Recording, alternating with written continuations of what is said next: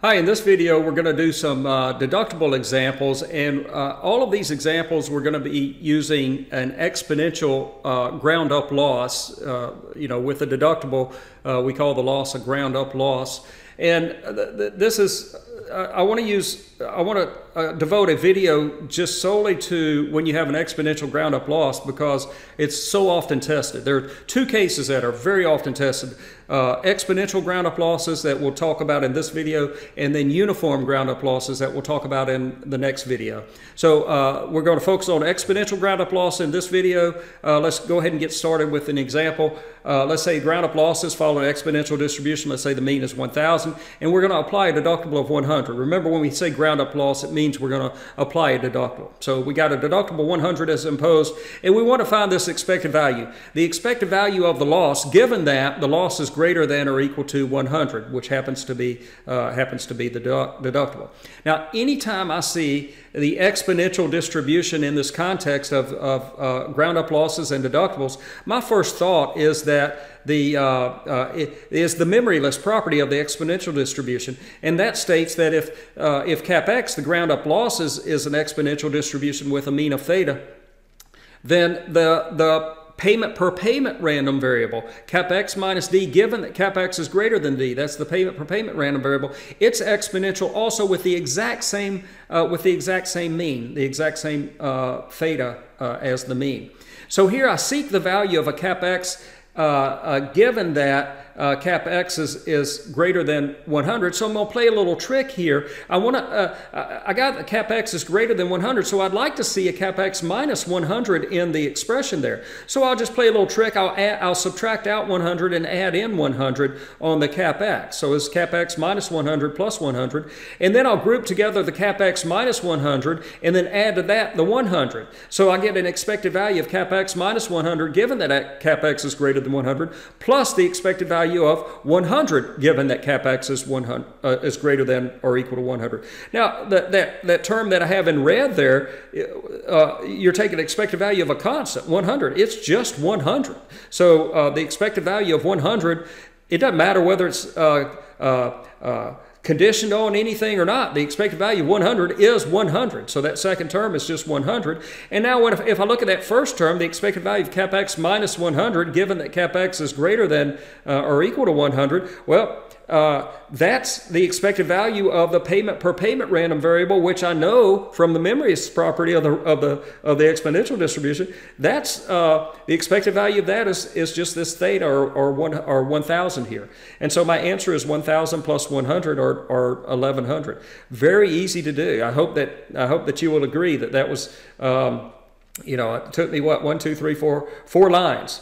4 lines to do. So now let's look at an alternative direct solution to kind of the direct method, because not always will you have a exponential or ground up loss. You might have to just go through the direct process. So let me just show you that direct solution in this example. So as an alternative solution, the expected value of cap x, given that cap x is greater than or equal to 100, is you integrate x against the density function for the random variable that you're calculating the expected value of. And that's going to be over the, because cap x is greater than or equal to 100, that's going to be over the interval from 100 to infinity.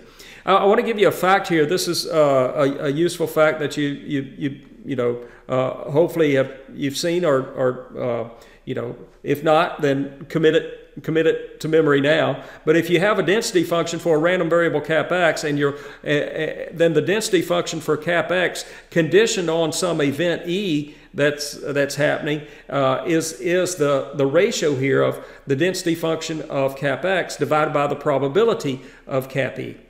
And this will be true for all x's that for which the event is true. So in here I'm applying this event e. I'm applying this with event e being the event that cap x is greater than or equal to 100. And so what we get then is that the density function here the condition. The density function for CapEx, given that CapEx is greater than or equal to 100, is the density function for CapEx divided by the probability that CapEx is greater than or equal to 100. And this will be true for all x values greater than 100. That was the event, that x is greater than 100. And then we just kind of go through this. CapEx is a exponential distribution, so with a mean of 1,000. So the density function for CapEx is 0.001 times e raised to the minus 0.001x. You should have that committed to memory. So that's what's going to go in the numerator, and then the probability that CapEx is greater than 100, that's the probability of this event. That's the survival function evaluated at 100. That value is an e to the minus 0.1. That's going to go in the denominator. So the density function for the random variable that is the CapEx, given that CapEx is greater than or equal to 100, is this density function, which I just simplify with simplify this way. So that's the density function. It's defined for x values greater than or equal to 100. So that's actually why in that top integral, the integral is going from 100 to infinity. I kind of got ahead of myself. I didn't correct that in the PowerPoint. But the reason that the interval that you're integrating over in that integral that's shown is from 100 to infinity is because at the bottom here, the density function for CapEx, given that CapEx is greater than or equal to 100, is defined on that interval. Okay, so let me clean up the slide here. That's just giving me the density function here that I'm going to take x and multiply that by that density function and integrate that over the interval from 100 to infinity. And when I do that, I can factor out the constant 0.001 e to the 0.1 I factor out, and now I'm integrating an x times an e to the minus 0.001x. And there's no other way to do this except just an integration by parts. So I'm going to use the tabular method that I showed you in a previous video, the tabular method for integrating by parts, and go through that process. I'm just going to go through the process that we've seen in an earlier video. And at this point, I just make a point because when I scroll through the slides, you might not see what I did from this slide to that one. But what I did do is I took the negatives that was in all those negatives that were in the parentheses there, and I changed their sign to pluses. But then I interchanged the limits of integration to correct that. And so you get this expression that you then plug in a 100 and then subtract off what you get when you plug in an infinity, which you're going to get zeros when you plug in an infinity because e to the minus infinity is 0.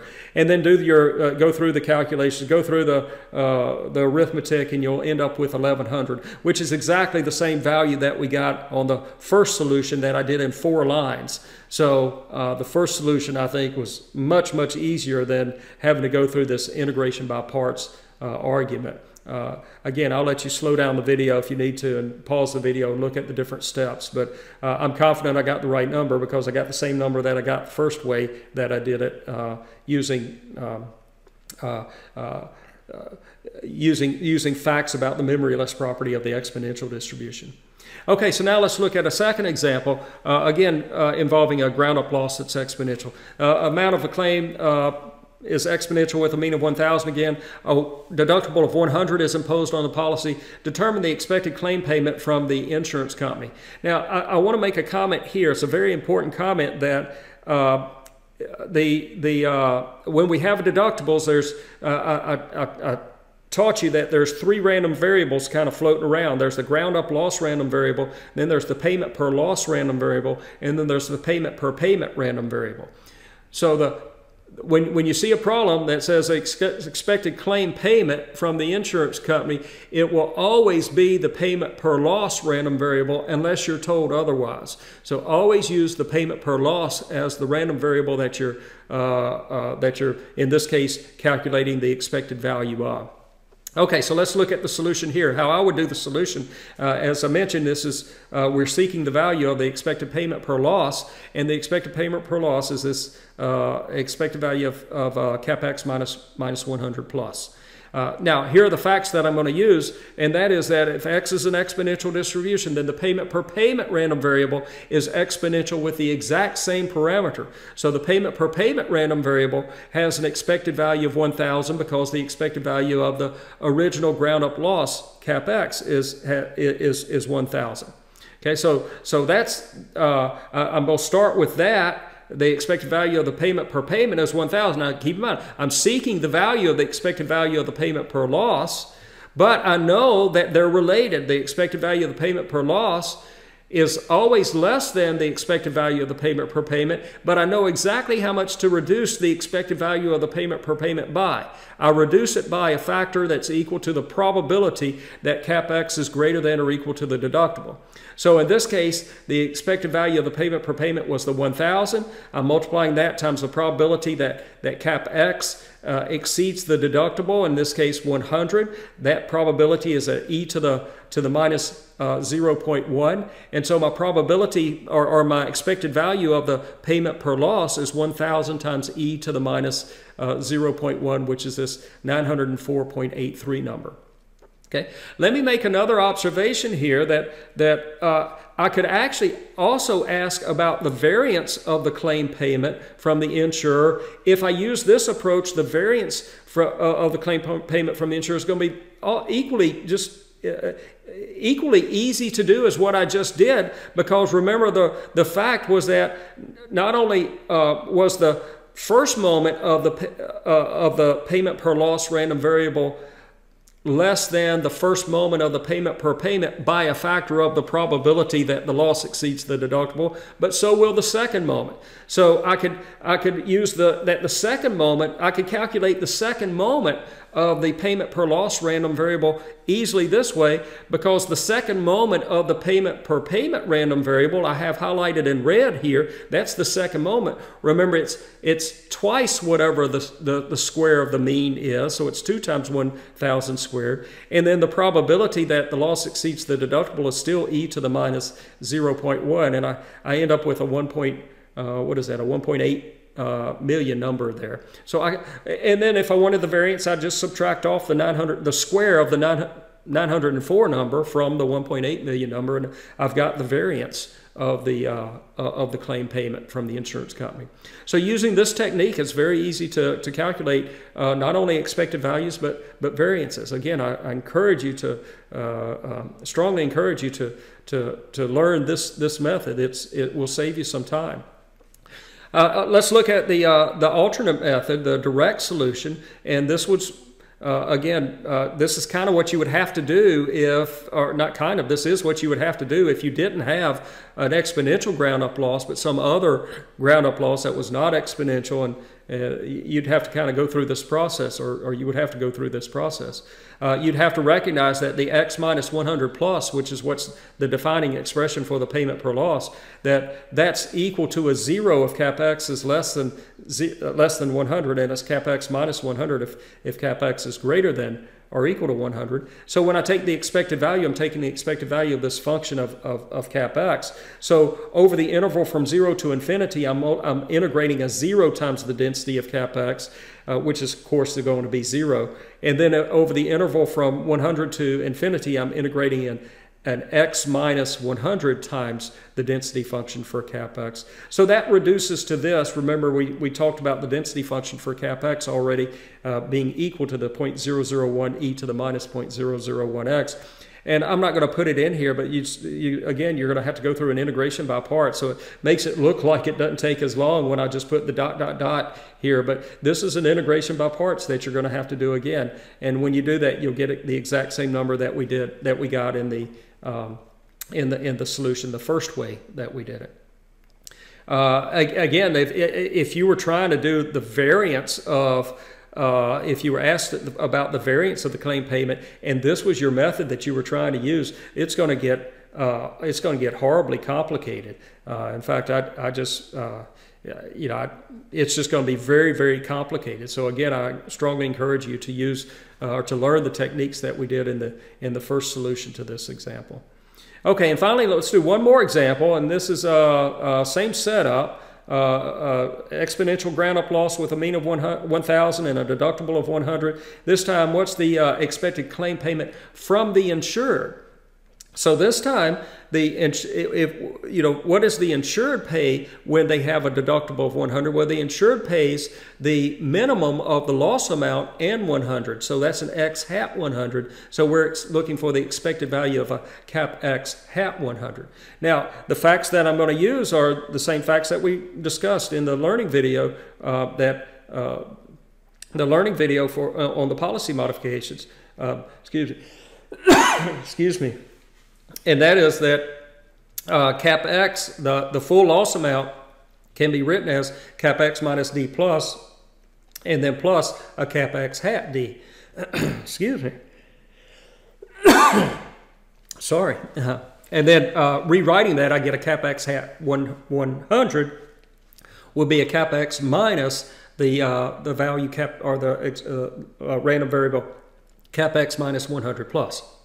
So taking expected values of both sides, I get this sort of relationship. The expected value of cap X is cap X's exponential mean of 1,000, so its expected value is 1,000. And so now I'm looking at, well, what's the expected value of the payment per loss, the very last term there.